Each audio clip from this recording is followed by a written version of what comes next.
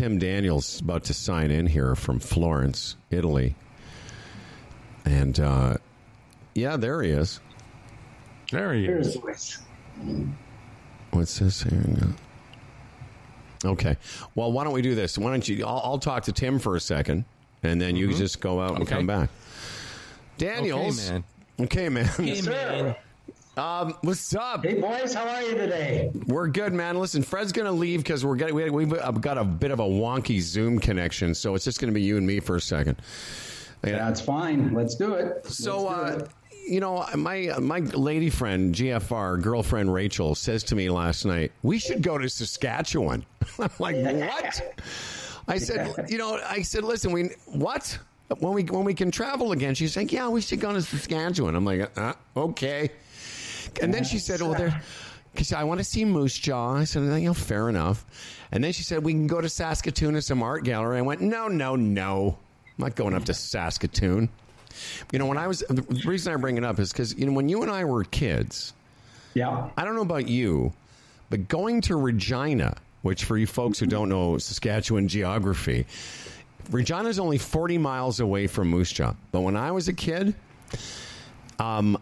I never made it home with my parents because once in a while we would go to Regina for shopping or a movie. I never made it home without falling asleep. Because I used to think that 40 miles took forever. Exactly. So true. So true. I remember that well also. I had the exact same experience. So to go go ahead. Yeah. No, I was going to say, so every Sunday, my dad would try to drag me to his church that he went to in Regina, because I guess we didn't have churches in Moose Jaw. I don't know. Anyway, and he would bribe me by on the way home. There was this little Italian butcher shop where we would stop in and buy mortadella. And hey, maybe that's that was ingrained in me from early on. That's why I ended up living in Italy. I don't know. But what brought that to an end was the one Sunday. And of course, I would devour this mortadella. Before we got halfway back to Moose Jaw, the mortadella was gone. And then one Sunday, Dad made the tactical error in explaining to me that mortadella is made from donkey meat. That was the end of my Sunday outings to Regina with Dad. That was the last time. I know Fred's done the trip with me once, and it's hard for people to understand. When you're heading east from Moose Jaw to Regina, it's 40 miles on the Trans-Canada.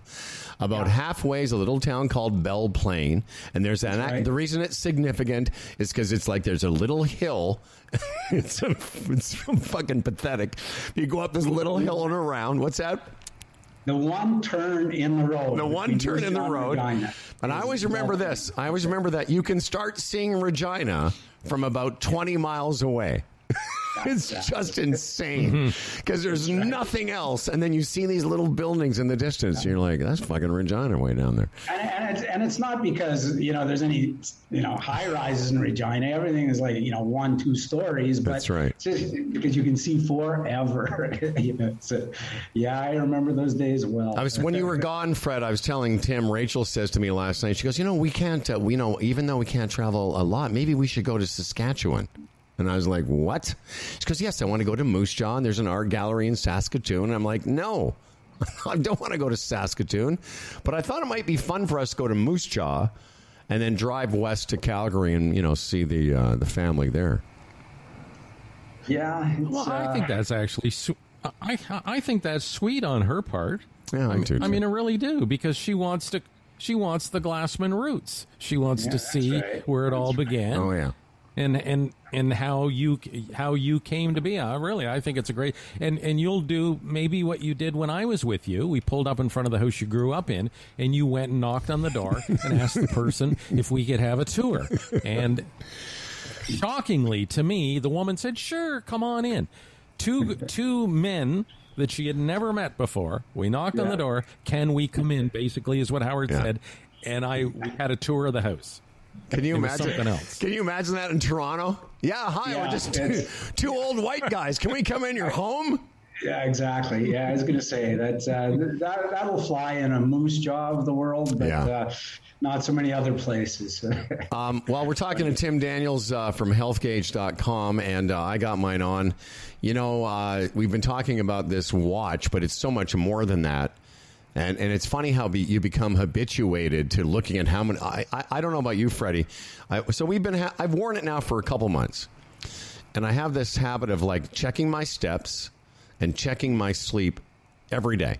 You know, I don't always check my blood pressure and my heart rate, but I always check those things. And, you know, Timmy, I was sick a couple weeks ago. I got a little bit of food poisoning, and it bothered the stomach condition that I have. Yeah. And for a couple of days, I was really checking my temperature. You know, seeing if, you know, because I was running a bit of a fever. What's interesting about this watch is just how you become used to having that much information, and yet it really isn't that much information. It's kind of just the basics that you want to keep an eye on your everyday health. Would you not agree? Yeah, absolutely. You know, it's kind of like, you know, once you've carried a cell phone in your pocket, you'll never be without it again. This is the same sort of thing. I mean, it just becomes, you know, part of your necessary gear, and that's exactly the way I feel about it now. For the same reason, you know, I just, you know, how's my blood pressure doing? What's my heart rate? What's my temperature right now? And it's just comforting to know that all that information is right there literally at your fingertips whenever you want it. So it's kind of cool, and you really become you know, dependent on it being there for you. Yeah, you know, here's a neat little story. Last time I golfed and I walked the course, I think on the day I had almost 14,000 steps. Good for you. Last week I went golfing in a golf cart, and at the end of the day I only had about 4,000 steps. Yeah. You know, and I love walking when I golf, and it just shows you the difference between being in a cart and not being in a cart, and why it's so valuable to walk a golf course if you can, because it's a lot more exercise, obviously. Yeah, that's a fact. That's for sure. And having, that visual feedback, even though, I mean, we all intuitively know that, walking the course, I get more exercise. But when you actually have that quantitative result in front of you saying, when I walked, I did 14,000 steps. When I rode, I did 4,000 steps.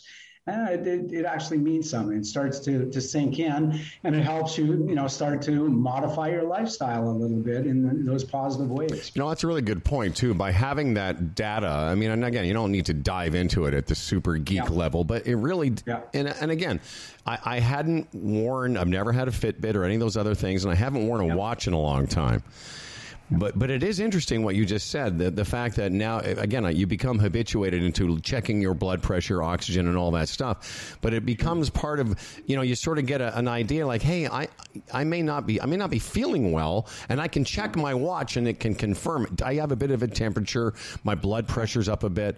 HealthGuage.com is where you find out more about this. The promo code, and just between you and I, Timmy, we're going to need to extend it because I think today, for some reason, July 27th stands out as, I think, the last day. So make sure you talk to Blake and we get it extended, because I'm getting a lot of people saying, how do I do it? And I've copied you on some of the correspondence. HealthGauge.com, put in the promo code HumbleFredHG. And I screwed it up a couple times. And anyway, we've got it figured out now. It's HumbleFredHG to get 15% off this watch. I think we have, it's the brand, the model's called the Phoenix. That's right. Okay. Yeah. And have you got yours yet? Because it's cool. Ours is cooler than yours. It's pretty cool. Yeah.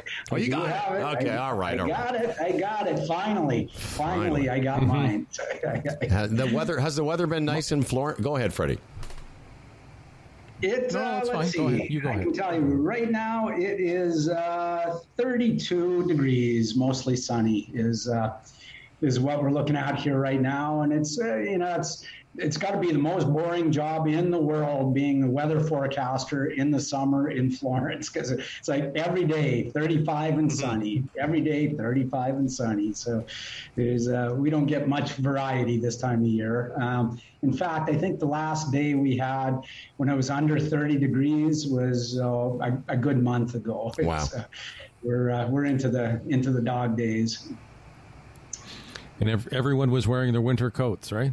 Yeah, exactly. Well, yeah, speaking of that, it's funny how you climatize, because I guarantee the first day it falls under 30. You bet I'll be pulling out my hoodie. And what is it like in January, February there? Never does it get below 20? Yeah, sure. No, I best to describe it like Vancouver-like weather. Not quite as cold, but a typical winter day here will be about 6 to 8 degrees. There we go. Somebody's after me. But 6 to 8 degrees, and kind of cloudy, rainy. Yeah, go ahead and take that if you want. Is that one of your kids? It's no, they only WhatsApp me. They don't know how to use a real phone. So. Is that your actual house phone in Florence? That's an actual house phone. Believe it or not, we still have one of those things. That's awesome. Yeah. All right, Timmy, listen, you and I got to catch up. The rest of this week is pretty golfy for me, but I'll reach out and we'll maybe get together next week and chat it up. Perfect. Looking forward to it. Thanks, pal. There's Tim Daniels, healthgauge.com. Don't forget Humble Fred HG for 15 points off this watch. And as we've told you, it's become kind of part of our lives now to check in on our health every day. Thanks, Timmy. Thanks, guys. All right, take care. You Thanks, too. Tim.